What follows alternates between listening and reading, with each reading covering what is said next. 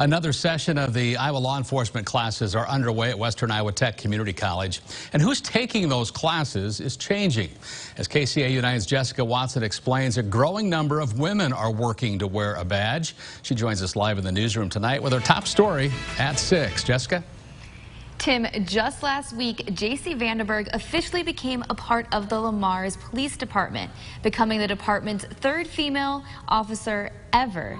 And if trends continue, I assure you, she won't be the last. I've been in law enforcement for a short while, but a lot of people know people at Lamar's, and they speak very highly of them, so it's exciting. J.C. Vanderberg has a passion for law enforcement, receiving a degree in criminal justice from Northwestern College in May. I've worked with a lot of great women that are in the law enforcement area, and I think J.C. will be a very good addition to the Lamar's Police Department.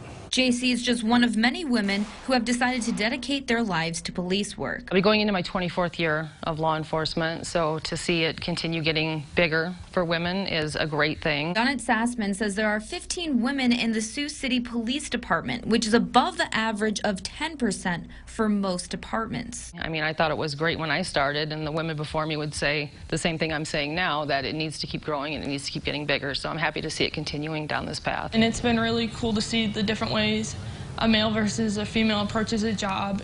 There's strengths in both. Officer Sassman says she has never had problems with coworkers in her field, but she does have some advice for new female officers. I would just tell her to keep grinding away at it. You might have to do things 2 or 3 times better than the male officers, but they will respect you. Where you've run into situations.